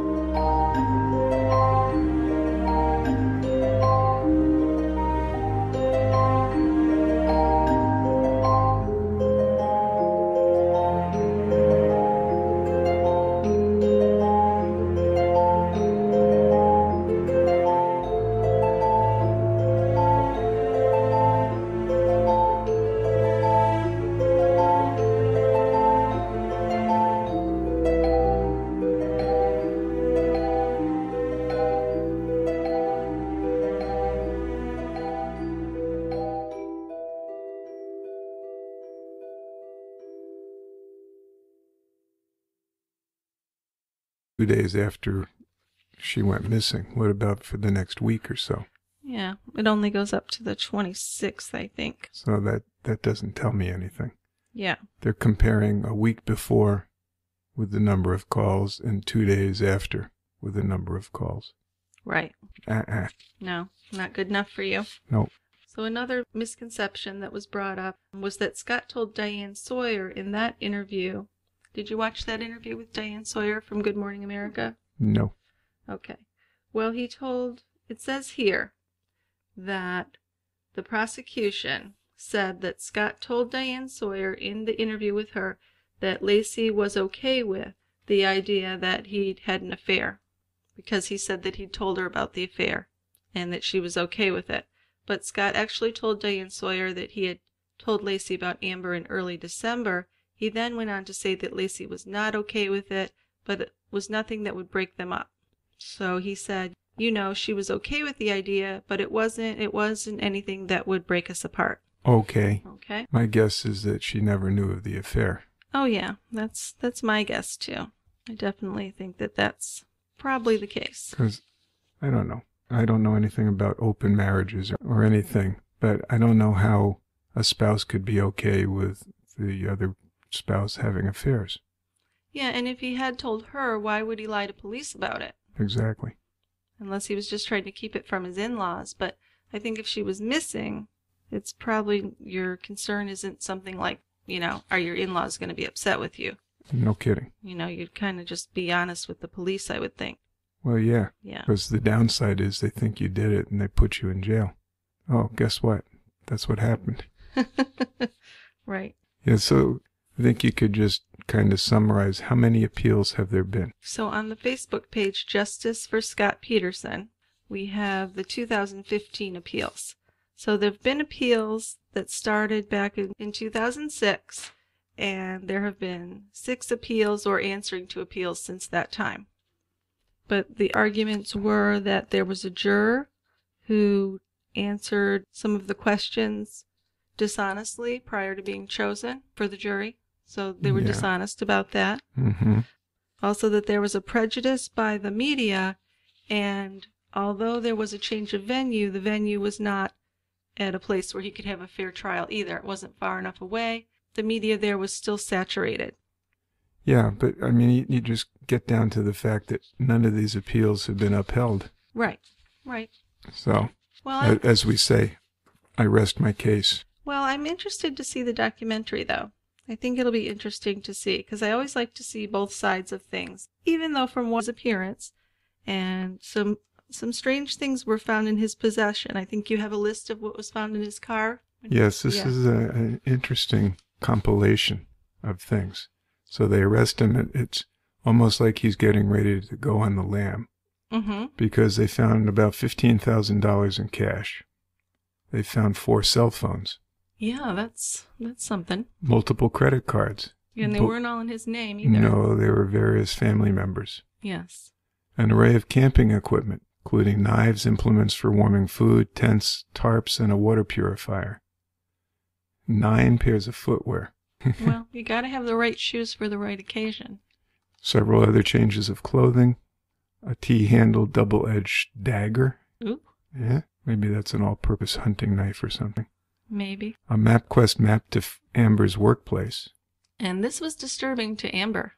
Well, yeah. If that made her think. She's thinking maybe she, in his mind, knows too much and she's going to be gotten rid of. Yes. A shovel, some rope, 200 blister packs of sleeping pills, some Viagra. So do you think the sleeping pills were for possible suicide plan if he got caught, or I wonder if those were just to help him sleep? I couldn't find any information on if he took sleeping pills regularly. Yeah, and I don't know that he'd need 200. So I'm thinking Might have been. It might have been that he was planning on harming himself, or that he was going to drug Amber. Ooh, I didn't even think of that. Do away with her. Yeah, or maybe not do away with her, but I also thought maybe he was going to kidnap her and take her away with him. There have been crazy guys that have done that. That's true. And drug her. Yep. And the other final thing that they found, or that I have as being found, is his brother's driver's license. Mm-hmm. Yeah. Huh. Interesting. Now, Scott's defense attorney was Mark Garagos, and he thought he could exonerate Scott by having a Dr. Charles March testify. And Dr. March's theory was that the fetus had actually lived for a week more than the day they said Laci was killed. So the theory is that Laci was killed on the 24th, and this doctor's theory was it was a full-term fetus, so she must have completed her pregnancy, or at least had another week of pregnancy prior to her death, so it couldn't have been Scott that killed her. And for some reason, this Mark Garagos thought that this was going to really fix things for Scott and he wouldn't be convicted. So this is a physician who's going to testify to that? Yes. I mean, that's just utter malarkey. Yeah. Well, can't you tell a fetus, a week's difference? Could you tell? Not really. Not really, no. No, you can't. Term fear of the documentary. And also it presented evidence suggesting who might have actually committed the murders besides Scott, who could have actually done it. So a witness says that she saw a burglary across the street from the Peterson house on December 24th, and the police actually caught the burglars 2 days later. But the burglars said they committed the burglary, no, what's wrong with my mouth, on December 26th, and the police believed them, even though the media was all over that neighborhood reporting on the Peterson killings on the 26th, and you think they would have seen that going on. Mm-hmm. So the police didn't thoroughly investigate the possibility that the burglars might have committed the murders, the film suggests. Well, I mean, there's a big difference between burglarizing a house and murdering a person. Sure. And murdering a obviously pregnant person. Right, right. So. But what they said is that Laci encountered them while walking her dog, and the film showed how police led the media to believe Laci didn't walk her dog that morning, as Scott testified, and other neighbors actually told the filmmakers that they saw her walking the dog. Now, Anderson even found a witness who claimed that she saw a pregnant woman taken out of a van and allowed to urinate, adding credence to the defense argument that she was abducted instead of killed by her husband. Now, there were 3 jurors who thought Peterson was innocent, and they were removed from the trial, including the foreman, who asked to be removed after claiming to have been bullied. After the verdict, TV talk show host Larry King, he asked a juror how Laci Peterson was murdered, and the juror asked King to be more specific. King reminded the juror he had just convicted Peterson of murdering his wife, and he was just asking how Peterson did it. And the juror only replied that Peterson killed his wife in his house, even though police couldn't find any evidence of blood or proof that blood had been cleaned up in the house. So these are some of the things that were brought up. Well, but that doesn't say anything, that last part. Well, I guess what that is leading to is that in this case, which I think is unusual, it's what is implied by Scott's supporters, obviously, that it's unusual, that the prosecution couldn't say when she was killed, where she was killed, or even how she was killed. So that's unusual, because they're convicting him of murder, but they can't say that he strangled her, that he, where he was with her, all that kind of stuff. And the only forensic evidence was that hair in the pliers. Yes. But we know that she was killed. Yes. She didn't just drown in San Francisco Bay. Well, yeah. And we have, again, circumstantial evidence that her body was weighted down by these cement blocks. Yeah, there's tons of circumstantial evidence. And we know that there were 5 blocks. It seems pretty sure that he did. I still think it's interesting to see the other side of things. I'd be interested in seeing what the thoughts are. Yeah. But I'm pretty sure he did it. But even though I think he's guilty, I think the media probably did really zero in on him quickly. Yeah, but that goes both ways. I mean, you think it was the media looking to publicize the crime? Or do you think it was his guilt that made the media zero in on him? So you can look at that both ways. You can, yeah. That's true. But I think if we just go back a little bit to the movie Gone Girl, which, granted, it's a movie, but the media really honed in on him immediately. Sure. Because these things made him look guilty. Yep. It can happen. Yeah, but Laci wasn't coming back and saying, I'm here. No, I know. Unfortunately, it's sad. But anyway, I think it's interesting that they have this site that this documentary's been made. It's like 14 years since she died, so it's been a long time. It is. For this documentary to come out. And also at this documentary film festival, they said that there's one being worked on now, a new documentary that will be produced by Martin Sheen. Is that who I said it was? Martin Sheen? Right. Yeah. That is going to be trying to convince people that O.J. Simpson is not guilty. Now that's an even bigger stretch. That would be, I don't know if I could even watch that one. I don't plan on it. Yeah. Okay. But anyway, I thought that it was all very interesting. I like to read about the appeals. And I'm going to put some of the links up for people to see. All right. Okay. So thanks for the discussion. It was a good one. I thought we'd have a fun time. Yeah, I think that we really got some new stuff out there that maybe not everyone knew. Right. Which was my goal because I was hesitant to do this case, as you know. We will be doing in a few days, we're going to do the case of Chuck Stewart. Yeah. Who killed his wife in Boston back in... Mid-'80s. Mid to late 80s, yeah. Yep. And then jumped off a bridge and killed himself. Yeah. So this is that'll be a good one to do. It will. Okay. So True Crime Brewery is available on iTunes, on Stitcher, and on Google Play. And please follow us on Twitter at TyGrammerPods and on Instagram, TyGrammerPodcasts. And if you're kind enough to give us a 5-star review on iTunes, we'll read that on a future episode. We've been doing it every other episode because I'm not totally comfortable reading them. So You're too shy about this. if you'd rather send in a comment and some suggestions, I'd be even happier to read that. Yeah. But I do like getting the 5-star reviews because that really helps us get more listeners. So I still want to get them. You could send a 5-star review. When she was 18 and she could leave, Yeah. because she was an adult, her mother died. Oh, wow. So here she is, no father for many years. Her mother's recently died. She's been basically institutionalized for most of her life, or almost all her life. Yeah. And now she's out. Now, did her mother have a relationship with her at all while she was in the orphanage? No, Okay. she did not. Okay. So, and she had a couple kids out of wedlock Yes. and gave them both up for adoption. And these were by different men. So now you're talking about Scott's mother. Scott's mother. She had Donnie and the one who wrote the book, Anne. Anne. Yeah. So Donnie's the older one. Right. By a guy who left her after she became pregnant. She gave that kid up for adoption. Mm-hmm. And then she had another relationship and produced Anne. And that guy left her. And then Anne got put up for adoption. Okay. So this isn't a good, healthy upbringing or life. Yeah, but this was all before Scott even came into the picture. That's the Right. weird thing about it. Well, what I'm doing, or what Ablau was doing, was kind of setting the place for showing that the upbringing that Scott had Yes. was predicated on the mother's upbringing. Yeah, I thought he put a lot of weight on that. Sure. More than I really would. But I'm not a psychiatrist, so. Well, and then so she marries a guy who has 3 kids from another marriage that they see frequently, and she and Laci Peterson have their son Scott. Right. And Scott was the golden boy. Yes. He could do no wrong. Right.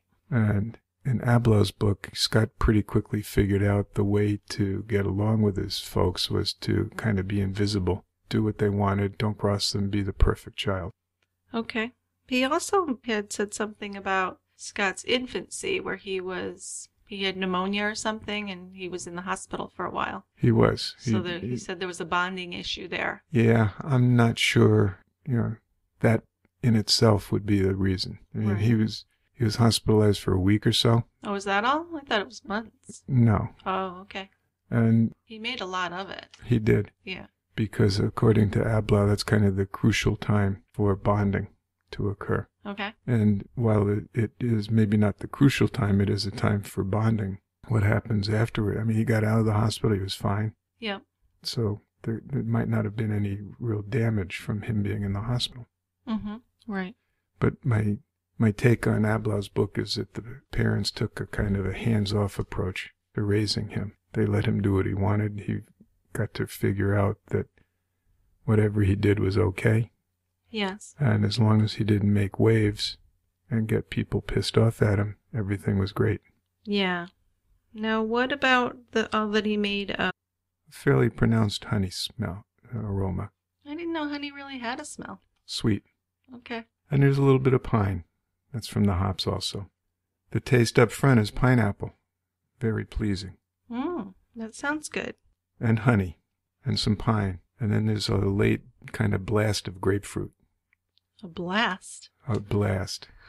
It kind of intensifies on the palate. Okay. And the mouthfeel is like that too. It's hoppy and it gets increasingly hoppy. And the hops really lingered nicely. So I love this beer. Okay. So I it's hope a good I review. find some more. Okay. All right.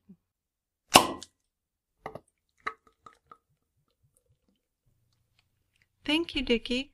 Now let's slide on down to that dimly lit, quiet end of the bar, where we can talk about what I think is a most selfish act, the killing of Laci and Connor Peterson. I think there's a pretty good story to tell here. Yes. Hopefully we'll have some new stuff that not everyone has heard before. I think we do. Good. Mm-hmm. Let's do it. Okay. So Laci Denise Roca was the second child of Dennis Roca and Sharon Roca, who met in high school and married shortly after they graduated. Now, Laci's big brother Brent was born in 1971, and Laci herself was born in 1975. Her parents separated after Laci's first birthday, so she was raised by her mom and by her stepfather Ron. According to her family and friends, she was a very outgoing and chatty girl. She was actually a cheerleader, and she was always very smiley. After high school, Laci went to California Polytechnic State University, majoring in ornamental horticulture, and her dream with that was to someday open a plant shop. So it was while she was a student at Cal Poly that Laci met Scott Peterson. And in December 1996, Laci and Scott became engaged to get married. They married in August of 1997. Laci became pregnant in 2002 after wanting to be pregnant for about 2 years. She was actually thinking of going for fertility tests at that point, but ended up getting pregnant. And the last people known to have spoken with Laci on December 23, 2002, were her half-sister Amy and her mother Sharon, who talked on the phone with Laci around 8:30 p.m. that evening. So Laci was reported missing on the 24th, Christmas Eve, and a neighbor found the Petersons' dog running loose in the neighborhood that morning around 10:15 a.m. Scott returned from his fishing trip that day around 4:30 p.m., and Laci's car was in the driveway. The dog was in the yard with his leash on. Laci wasn't home. Her purse, her keys, and her wallet. That's what a lot of people think. Yeah, you're not alone in that. And we're supposed to be at your house pretty soon for Christmas Eve dinner. So why does he say she's missing? Well, I think one thing he said is that he thought maybe her parents came and picked her up for dinner, which would make no sense. Right, it wouldn't. Right. And then why would he say she's missing? I don't know. I mean, just wording. I don't know if it's that significant. I know, but I'm trying to parse through things and think about it. On the other hand, if he gets home and here she is, 8 months pregnant, not real mobile. Yeah. And probably not maybe housebound, but at least not doing too much. I would think so. And he gets home and he's thinking that she should be there, and she's not there. Why does it take him an hour or so before he decides to call anybody? Right. A lot of people were asking that very question, yeah. They're supposed to go to her parents' house for dinner. He's expecting her there. She's not there. The dog's there in the yard just on the leash, so he knows that, geez, something probably went on. Right, and it still takes him an hour to call somebody. Yes, it is strange. And a lot of people even remarked that it was strange that he would even have gone out golfing or fishing. Right, and that's a whole other thing. Yeah. He initially said he was going golfing. And yes. You're going to talk about this later, but yeah. Here's another part of it. But it was too cold to golf, so he decided to go fishing, where it's probably even colder on the water. Yes, and he went about 90 miles away. And he drove a considerable distance to go fishing. Yes. So that just sounds kind of weird, too. It does. Anyway, I digress for you. Well, there are a lot of inconsistencies, and I think that's part of the reason that the police initially became suspicious of Scott. Yeah, I guess they arrived at the scene, and they weren't immediately identifying Scott as a suspect, mainly because his family and friends absolutely believed he wouldn't have harmed Laci. Right, yeah. But they eventually became a little suspicious due to his lack of transparency. Mm-hmm. I guess that's in terms of all the different stories he told. Yes. And his odd behavior. Then the bombshell. About 3 weeks later, a woman called Amber Fry, or Frey. Yeah, most people say Fry. I think it's Fry. Yeah, although it's spelled like prey, P-R-E-Y, so. But anyway, I'll just call her Amber. Okay, that's a good idea. So she called police in January, mid-January, to tell the police that she was in a relationship with Scott. Yes. And this was after she found out who he was. And I think you'll talk about this some more, but... We will, yeah. He was seeing her and in a relationship with her, a fairly deep relationship, but he didn't want her to... Presented Scott's affair with Amber and money as the motives for the murder, because there was a life insurance policy I'm not sure for the amount, but there was one that was bumped up not too long before she disappeared. Right.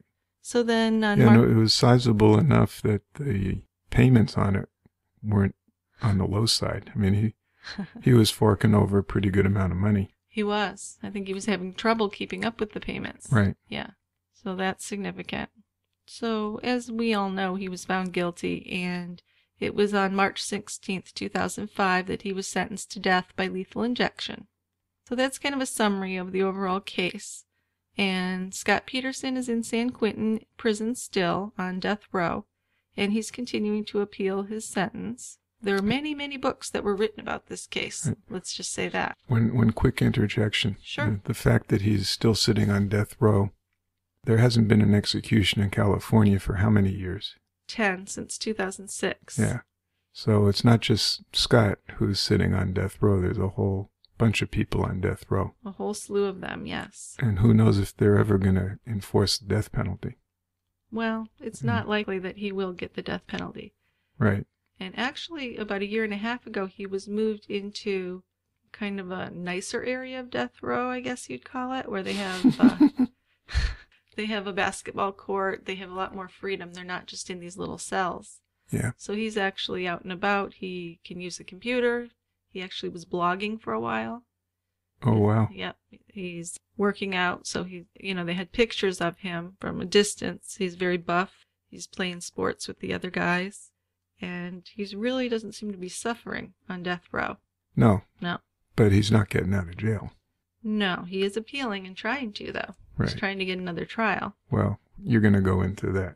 Yeah, we have a lot of information on the appeals process because there was a recent documentary and all that. So we're going to get to that. Yeah. Yeah. This is where, I mean, otherwise this is too cut and dried. He was tried and convicted and found guilty. Yep. Of killing his wife and his child. Yes. And he's sentenced to death. Yeah, and until I did... But the story doesn't end there. Well, no, but until I looked into this and started reading books on it and stuff, I thought it was pretty cut and dry. Well, yeah. It definitely was in my mind that he killed them, that he'd been sent to prison, and that was the end of it.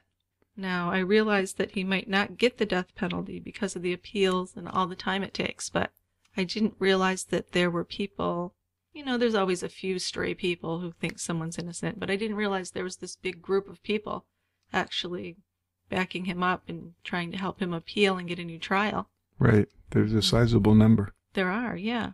So I was just going to mention the books that we read. Marina. Right, right. And he couldn't very well say he was golfing if he was seen 90 miles away. So I think he might have initially said he was going golfing, but it was too cold, so he went fishing. Yeah. But I think the reason for that is that he was seen at the marina, and he needed that documented. So he bought the launch ticket knowing that he's already seen there, and he couldn't very well say, well, I was playing golf, I was never at the marina when they saw him at the marina. So he made up this story about, well, yeah, it was too cold to golf, so I decided to go fishing, try out my new boat and stuff. So that makes me think his initial plan was to take her body, assuming he did it, out into the water and dump it and say he was golfing, because that would have been better, because once he said he was fishing, that placed him where the bodies were found. Exactly. And a lot of the jurors actually said that's what cinched it for them. Well, yeah. Yeah. It would. Mm-hmm. See, if he had done it at some point where he wouldn't have been seen, he might have skated by. Makes me wonder if he killed her in the morning, because if he killed her the night before, he could have gone out in the middle of the night and maybe not been seen. Right. I don't know, can you do that at night? Can you go out on your boat in the middle of the night? You can, but it's pretty dark out. So I think he'd need daylight to be able to know where he wanted to dump her body.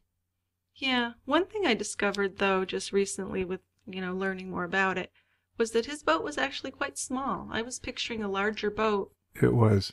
Yeah. I know. We've read the same thing or heard the same thing, that it wasn't a big enough boat to be out. Yeah, it was pretty fishing. small. We wouldn't even take it fishing out in the bay. No, it just kind of looked like a big canoe. Yeah. It wasn't... It's a 14-foot boat. Yeah. Now, see, I'd always pictured before that he'd taken her out on like a houseboat or at least a speedboat or something. Yeah, he didn't. So that was another argument by the defense, is that it wasn't big enough and it would have capsized. And there was one of the appeals was actually based on that the testing of the boat's stability was incorrect. And it wouldn't have been possible for him to take the body out and dump it with those anchors and not capsize himself. So that was one argument. That didn't hold water, or wasn't persuasive enough. No. So within the 1 mile radius of Laci's house, there were actually 26 sightings of her. And within a 3 mile radius, there were an additional 7. I'm just going to go over these because I know you have a lot to say about eyewitness testimony. So I just want to bring this up. So this is a total of 33 sightings. And within what, 3 miles? Within 3 miles, 26 of them were within 1 mile. So this was a long dog walk. She tasted not doing too much. I would think so. And he gets home and he's thinking that she should be there, and she's not there. Why does it take him an hour or so before he decides to call anybody? Right. A lot of people were asking that very question, yeah. They're supposed to go to her parents' house for dinner. He's expecting her there. She's not there. The dog's there in the yard just on the leash, so he knows that, geez, something probably went on. Right, and it still takes him an hour to call somebody. Yes, it is strange. And a lot of people even remarked that it was strange that he would even have gone out golfing or fishing. Right, and that's a whole other thing. Yeah. He initially said he was going golfing. And yes. You're going to talk about this later, but yeah. Here's another part of it. But it was too cold to golf, so he decided to go fishing, where it's probably even colder on the water. Yes, and he went about 90 miles away. And he drove a considerable distance to go fishing. Yes. So that just sounds kind of weird, too. It does. Anyway, I digress for you. Well, there are a lot of inconsistencies, and I think that's part of the reason that the police initially became suspicious of Scott. Yeah, I guess they arrived at the scene, and they weren't immediately identifying Scott as a suspect, mainly because his family and friends absolutely believed he wouldn't have harmed Laci. Right, yeah. But they eventually became a little suspicious due to his lack of transparency. Mm-hmm. I guess that's in terms of all the different stories he told. Yes. And his odd behavior. Then the bombshell. About 3 weeks later, a woman called Amber Frey, or Frey. Yeah, most people say Fry. I think it's Fry. Yeah, although it's spelled like prey, P-R-E-Y, so. But anyway, I'll just call her Amber. Okay, that's a good idea. So she called police in mid-January, to tell the police that she was in a relationship with Scott. Yes. And this was after she found out who he was. And I think you'll talk about this some more, but... We will, yeah. He was seeing her and in a relationship with her, a fairly deep relationship, but he didn't want her to know that he was the husband of the missing woman. Well, sure, yeah. Yeah. Yeah, it's very odd. So once this came out, Laci's family stopped supporting him. Yes, I think they were angry at that point. They were. And it turns out that he had several extramarital affairs. Yeah. And just Amber was the most recent one. Right. He had also told Amber that he had lost his wife and would be spending his first Christmas alone. Yeah. Prophetic remarks. Yes. And this was apparently a couple weeks before Laci's disappearance. Yeah, that he said this. But the Roca family thinks this is played, and Martha Stewart did indeed mention meringue cookies. So they're saying, that seems like, who cares? You got to do better than this. Yeah. So I'm not going to go through the whole list because but there's a whole list of these saying that Scott lied and explaining that he really didn't lie. Okay. There's no way to prove that. It's right. just, it's opinion, really. It is. Yeah. Another thing that was part of the appeal was that the prosecution's argument rested on 3 claims about the Amber Frey affair. One of them was that Scott was obsessed with Amber Frey. The second one was Scott's obsession with Amber increased after Laci went missing, and that Scott wanted freedom from his marriage. So they say there's nothing to verify that that was true. So obsession is defined as dominating or preoccupying the thoughts, feelings, or desires of a person. And obsessive behavior would include relentless calls, over-involvement, stalking, intrusiveness, and unreasonable demands upon the person. That sounds like what he was doing. Yeah, it does. But they're saying in this scottpetersonappeal.org that he did not do that. Okay. No, he didn't. I would beg to differ with that. He called her a bunch of times. Called her a bunch of times, yeah. So I guess that depends on your definition of relentless. Yeah, I guess But he so. called her a lot. He told her lies when he called her. Yeah. He told her how much he wanted to be with her. He did. Now, Okay. phone records for the week before Laci disappeared showed that there were 26 calls between Amber and Scott. In the week before? In the week before. Okay, so that's almost 4 a day. So on Christmas morning, Amber called Scott twice, and then Scott returned her call. And on December 26th, Scott called Amber 5 times. So they're saying this is not excessive or obsessive behavior. Well, it's only 2 days after she went missing. What about for the next week or so? Yeah, it only goes up to the 26th, I think. So that doesn't tell me anything. Yeah. They're comparing a week before with the number of calls and 2 days after with the number of calls. Right. No, not good enough for you. Nope. So another misconception that was brought up was that Scott told Diane Sawyer in that interview. Did you watch that interview with Diane Sawyer from Good Morning America? No. Okay. Well, it says here that the prosecution said that Scott told Diane Sawyer in the interview with her that Laci was okay with the idea that he'd had an affair, because he said that he'd told her about the affair and that she was okay with it. But Scott actually told Diane Sawyer that he had told Laci about Amber in early... He's thinking that she should be there, and she's not there. Why does it take him an hour or so before he decides to call anybody? Right. A lot of people were asking that very question, yeah. They're supposed to go to her parents' house for dinner. He's expecting her there. She's not there. The dog's there in the yard just on the leash, so he knows that, geez, something probably went on. Right, And right. it still takes him an hour to call somebody.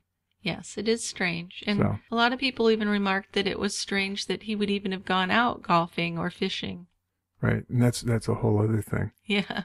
He initially said he was going golfing. And Yes. you're going to talk about this later, but Yeah. here's another part of it. But it was too cold to golf, so he decided to go fishing, where it's probably even colder on the water. Yes, and he So. went about 90 miles away. And he drove a considerable distance to go fishing. Yes, So that just sounds kind of weird, too. it But does. Anyway, I digress for you. Well, there are a lot of inconsistencies, and I think that's part of the reason that the police initially became suspicious of Scott. Yeah, I guess they arrived at the scene and they weren't immediately identifying Scott as a suspect, mainly because his family and friends absolutely believed he wouldn't have harmed Laci. Right, yeah. But they eventually became a little suspicious due to his lack of transparency. Mm-hmm. I guess that's in terms of all the different stories he told, Yes. and his odd behavior. Then the bombshell. About 3 weeks later, a woman called Amber Fry, or Frey. Yeah. Most people say Fry. I think it's Fry. Yeah, although it's spelled like prey, P-R-E-Y, so. But anyway, I'll just call her Amber. Okay, that's a good idea. So she called police in mid-January, to tell the police that she was in a relationship with Scott. Yes. And this was after she found out who he was. And I think you'll talk about this some more, but We will, yeah. he was seeing her and in a relationship with her, a fairly deep relationship, but he didn't want her to know that he was the husband of the missing woman. Well, sure, yeah. Yeah. Yeah. It's very odd. So once this came out, Laci's family stopped supporting him. Yes. I think they were angry at that point. They were. And it turns out that he had several extramarital affairs. Yeah. And just Amber was the most recent one. Right. He had also told Amber that he had lost his wife and would be spending his first Christmas alone. Yeah. Prophetic remarks. Yes. And this was apparently a couple weeks before Laci's disappearance. Yeah, that he said this. That he said this, but the Roca family thinks this is more proof or more evidence that Scott was the one. Search of the park and neighborhood began very quickly. Police, family, friends, and neighbors searched on foot, and then all-terrain vehicles, even helicopters, water rescue units, search dogs were all used to look for her in the area. There was a park nearby where there was an idea that maybe she was going to walk the dog there, right off their neighborhood. So that's one of the areas they really searched. Yeah, and in any event, she wasn't there. Well, no. And, you know, it's just this whole initial thing seems a little odd to me. Okay, tell me what you're thinking. You know, well, I'm thinking the first thing is that he knew what was going on. I mean, he's truly guilty of what he did. So he gets home and dicks around for an hour or so. Sure. And then calls his mother-in-law to say she's missing. So now I'm thinking, if he's innocent, he probably doesn't use the word missing. He just says, Laci's not here. Well, that's what a lot of people think. Yeah, And you're not alone in that. And we're supposed to be at your house pretty soon for Christmas Eve dinner. So, Yeah. So why does he say she's missing? Well, I think Yeah. one thing he said is that he thought maybe her parents came and picked her up for dinner, which would make no sense. Right, it wouldn't. Right. And then why would he say she's missing? I don't know. I mean, Just wording. I don't know if it's that significant. I know, but I'm trying to parse through things and think about it. On the other hand, if he gets home and here she is, 8 months pregnant, not real mobile. Yeah. And probably not maybe housebound, but at least not doing too much. I would think so. And he gets home and he's thinking that she should be there, and she's not there. Why does it take him an hour or so before he decides to call anybody? Right. A lot of people were asking that very question, yeah. They're supposed to go to her parents' house for dinner. He's expecting her there. She's not there. The dog's there in the yard just on the leash, so he knows that, geez, something probably went on. Right, And it still takes him an hour to call somebody. Yes, it is strange. And So. a lot of people even remarked that it was strange that he would even have gone out golfing or fishing. Right, and that's a whole other thing. Yeah.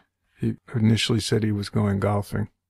And Yes. you're going to talk about this later, but Yeah. here's another part of it. But it was too cold to golf, so he decided to go fishing, where it's probably even colder on the water. Yes, and he went about 90 miles away.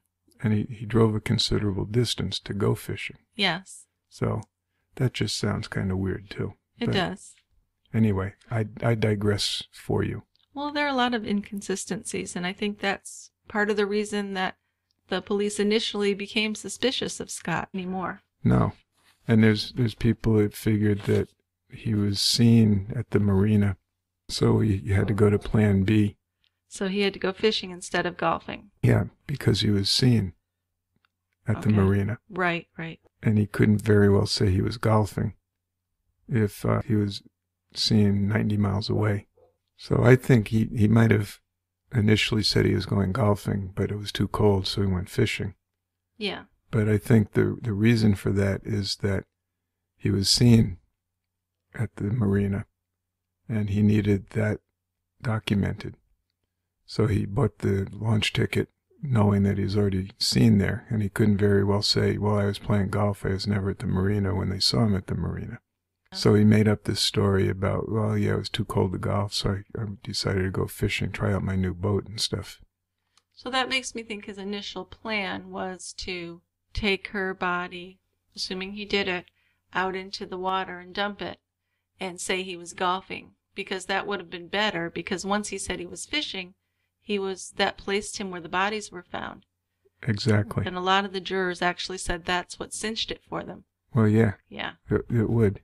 Mm-hmm. See, if he had done it at some point where he wouldn't have been seen, he might have skated by. Makes me wonder if he killed her in the morning, because if he killed her the night before, he could have gone out in the middle of the night and maybe not been seen. Right. I don't know, can you do that at night? Can you go out on your boat in the middle of the night?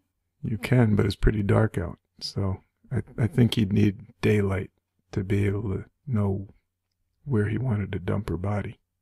Yeah. One thing I discovered, though, just recently with, learning more about it, was that his boat was actually quite small. I was picturing a larger boat. It was. Yeah. I know. We've read the same thing or heard the same thing, that it wasn't a big enough boat to be out Yeah, it was pretty fishing. small. We wouldn't even take it fishing out in the bay. No, it just kind of looked like a big canoe. Yeah. It wasn't... It's a 14-foot boat. Yeah. Now, see, I'd always pictured before that he'd taken her out on like a houseboat or Yeah. at least a speedboat or something. Yeah, he didn't. So that was another argument by the defense, is that it wasn't big enough and it would have capsized. And there was one of the appeals was actually based on that the testing of the boat's stability was incorrect. And it wouldn't have been possible for him to take the body out and dump it with those anchors and not capsize himself. So that was one argument. That didn't hold water, or wasn't persuasive enough. No. So within the 1 mile radius of Laci's house, there were actually 26 sightings of her. And within a 3 mile radius, there were an additional 7. I'm just going to go over these because I know you have a lot to say about eyewitness testimony. And also, in practical terms, there would be no mess, right? Right. If he'd killed her in the water, because she did say to Anne said in her book that Laci liked to go and be weightless in the pool in her later months of pregnancy. Sure. It felt good to do that. So that's what Ablau's theory was, actually, that he may have killed her in the pool. Well, that's an interesting theory, but Sure. I don't buy into the whole water, birth, death type of thing. Yeah. Well, you're a practical sort. Yeah. Yeah. I just don't get into that. I think he could have drowned her, or he could have strangled her or smothered her. I mean, Yes. obviously there wasn't anything done to her that caused a lot of blood loss because they didn't find any. Right. Well, and then I also wonder about the broken ribs. Do you think it was before she died that they said she got the broken ribs? Well, I'm not sure they can say exactly before. I mean, one thing would be if he's transporting her and he's going to put her in the boat to dispose of the body. So if it was like immediately after death, they Yeah. might not be able to tell. Yeah. Maybe he kind of tossed her into the boat and she broke some ribs then. Yeah. But I don't know how you can say that the rib fractures occurred ante-mortem. Well, I think by the bleeding and by the injury you could tell, right? But I guess if it was immediately after death, you might not be able to tell that from before death. I'm not sure. All right. You're right. Yeah. Curious, but we don't know. We're not forensics experts. No. No. Okay. So what about this bonding issue? Now, you take care of babies that have been at the hospital for months after they're born, right? Preemies, stuff like that. Yeah. Do you see bonding or issues with those parents and their children? Now, I know you're not their psychotherapist, but have you seen more difficulty with these kids as they grow up? No. No. Not usually. Okay. I do see in kids that were abandoned or left on their own, basically from birth, Yeah. and not cared for, having problems. I mean, you read a lot about infants from Eastern Europe that were adopted by Americans, and they have this thing called attachment disorder Yeah, sure. Yeah. because they've been without a lot of human contact for years and years. Right. And that doesn't seem to be the case with Scott. It seemed like his dad took him golfing, and there were a lot of family pictures of them doing family things with him. Yeah. He was kind of spoiled. Yeah, he was. Okay. So I don't buy into that part of Ablau's work. So you're not recommending this book? No, No. I'm okay. not. All right. I'm reminded from his book of a book by Joe McGinnis, Okay. who was involved in the case of the Army guy who murdered his wife and kids in North Carolina.